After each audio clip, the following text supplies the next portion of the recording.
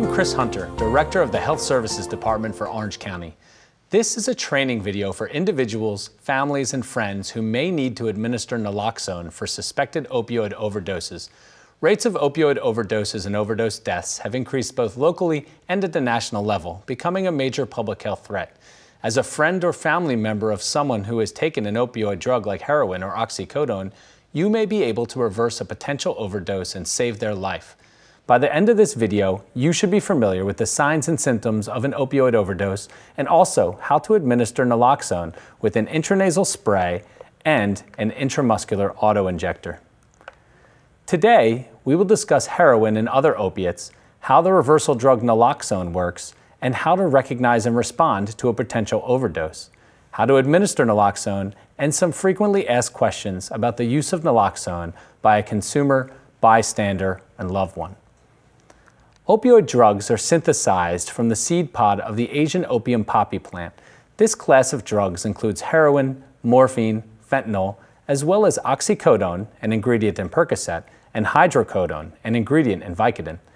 They may be in powder, liquid, and pill form, and may be smoked, injected, snorted, or swallowed. Opiate drugs, including heroin and oxycodone, bind to special receptors in the brain, inducing the release of a chemical called dopamine that is responsible for pain relief, euphoria, drowsiness, and a decreased respiratory rate. In an overdose, breathing stops completely, and within minutes, the individual will die without intervention. While some overdoses are purposeful, many illegally obtained drugs are ingested without knowing the exact dose, or even the exact drug taken, increasing the risk of accidental overdose. Naloxone, also known by the trade name Narcan, removes the opioid from its receptor and blocks further binding, immediately reversing the effects of the opiate drug. This increases respiratory drive, potentially saving the life of an overdose victim. Naloxone is safe, acts quickly, and may be administered through the nose as a nasal spray or with an autoinjector, like an EpiPen, to an unresponsive person. To successfully deploy naloxone, one must assess the patient, administer the drug, and reassess the patient. If you suspect someone has overdosed, the first thing you should do is call 911 or tell someone with you to call them.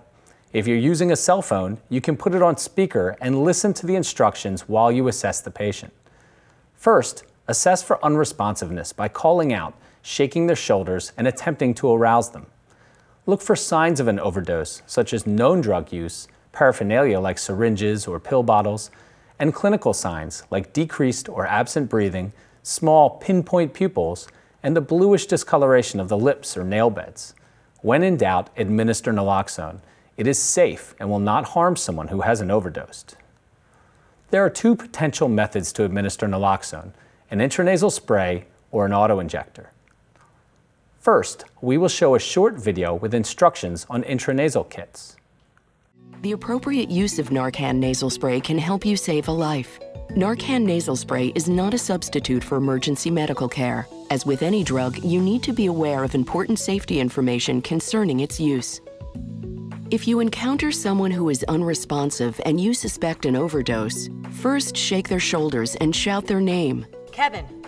Ask if he or she is okay. Hey, can you hear me? Check for signs of an overdose, unresponsive to touch or voice.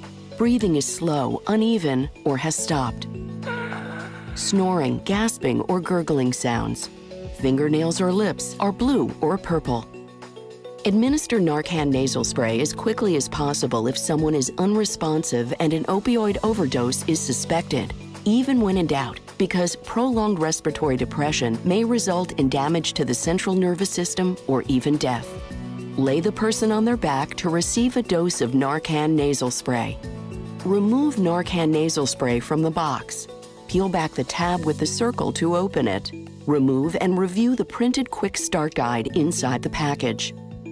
Hold the Narcan nasal spray with your thumb on the bottom of the plunger and your first and middle fingers on either side of the nozzle. Do not press the plunger to test or prime the device. If you do, you will waste all or part of the dose of medication. Tilt the person's head back and provide support under the neck with your hand. Gently insert the tip of the nozzle into one nostril until your fingers on either side of the nozzle are against the person's nose. Press the plunger firmly to give the full dose of Narcan nasal spray. Remove the device from the nostril after giving the dose. After you have given this medication, seek emergency help right away. Narcan nasal spray is not a substitute for emergency medical care. I'm with somebody who stopped breathing. I think they've had an overdose. Move the person on their side after giving Narcan nasal spray. If possible, put their hands under their head and bend their upper leg forward. This helps prevent the person from rolling onto their stomach. This is known as the recovery position.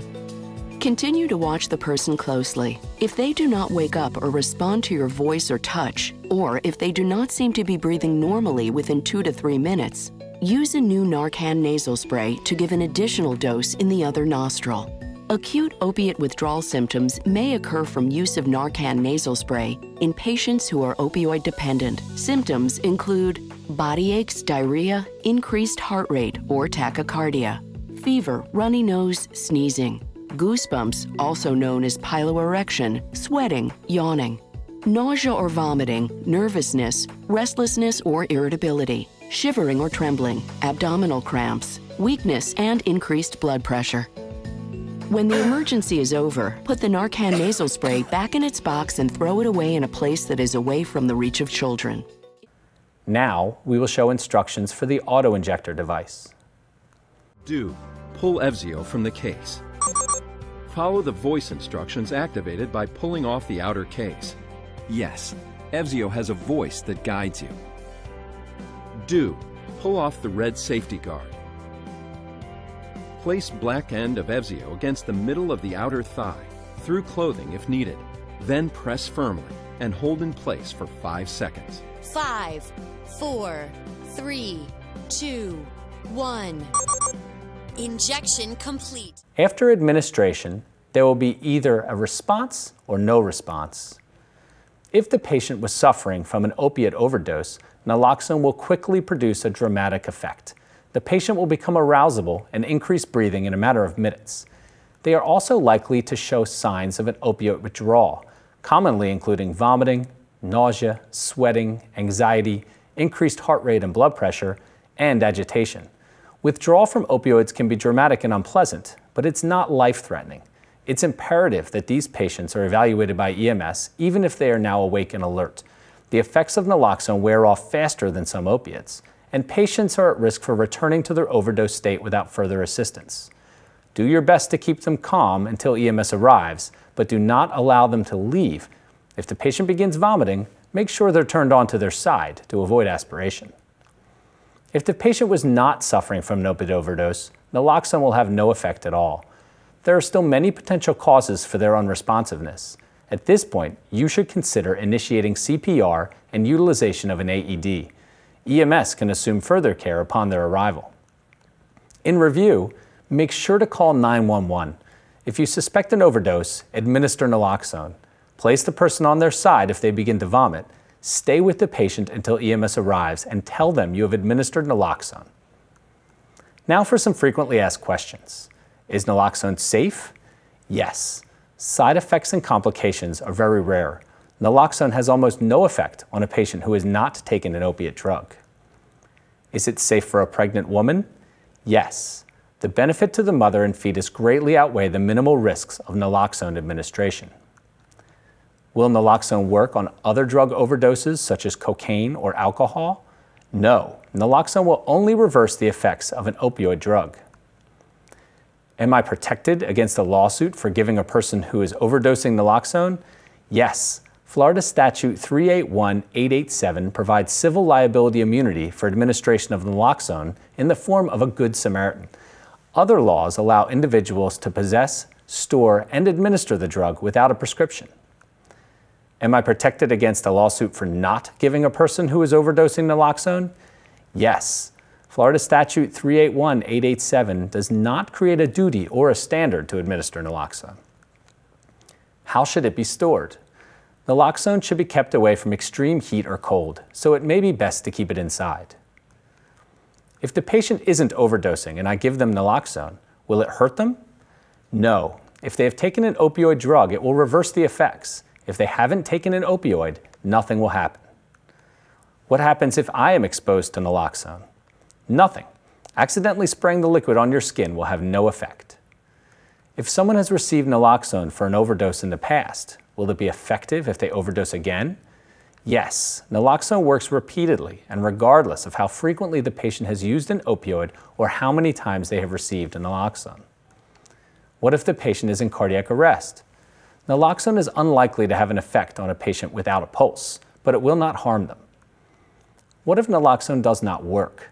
In the event that naloxone administration has no effect, consider beginning CPR and utilizing an automated external defibrillator if it's available. Unarousable individuals unresponsive to naloxone may be in cardiac arrest. Why can't we rely solely on EMS to respond to overdoses? There has been an increase in heroin and other opiate-related deaths in our region. The first person to find someone overdosing has a window of opportunity for immediate reversal of the overdose and potentially a life-saving gesture. This is often a family member or friend. Will increased naloxone availability lead to an increase in drug use? This has not been demonstrated in other communities with increased access to naloxone. Why should we wait for EMS if the person wakes up and wants to leave? The half-life of naloxone is much shorter than many opioid drugs, and when it wears off, they may fall back into an overdose state. What will EMS do upon arrival? Per EMS protocols, a patient who received opiate overdose reversal with naloxone is still considered medically incapacitated and cannot refuse treatment or transport to the emergency room per Florida Statute 401-445. EMS will support breathing and other functions and transport the patient for further evaluation. They may also give additional naloxone if necessary or provide comfort medications for the withdrawal symptoms that reduce nausea and vomiting. In conclusion, you should now be able to identify the signs and symptoms of opioid overdose and understand how to deploy naloxone rescue kits. If you have further questions, please ask your pharmacist or healthcare provider. Thank you for your time and attention.